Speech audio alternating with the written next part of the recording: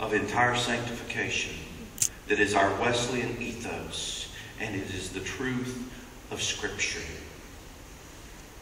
Such a drift would minimize the importance of a clear crisis of death to self and the infilling of the Spirit subsequent to the new birth, followed by an experience of beautiful growth in grace across the life.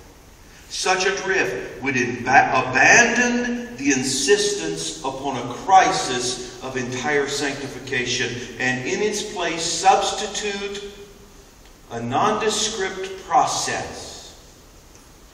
Drift.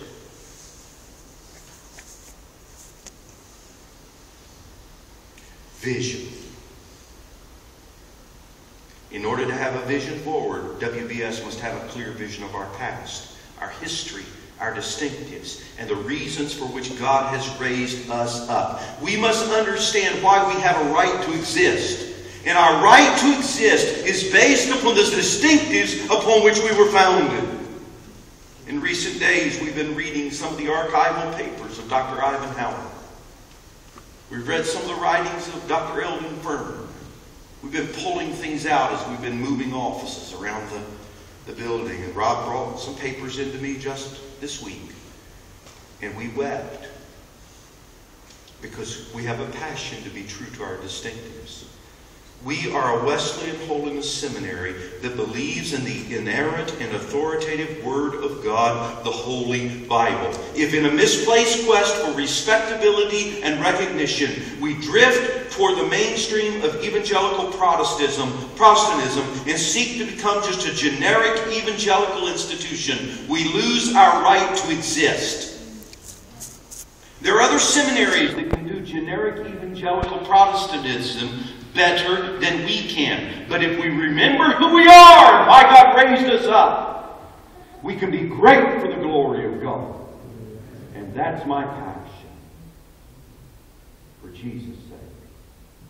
Mission, team, vision.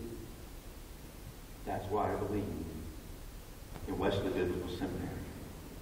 I believe that Wesley Biblical Seminary is poised to be the premier Wesleyan holiness institution in the world, to advance the message of scriptural holiness as founded upon the inerrant and authoritative Word of God, the Holy Bible. Would you join me in that passion? Would you join me in that pursuit for the glory of God? Now, why do we want to make this endeavor so great and so significant? Is it so that we can advance our own name for our own sake? God forbid. God forbid the indulgence in such empty vanity.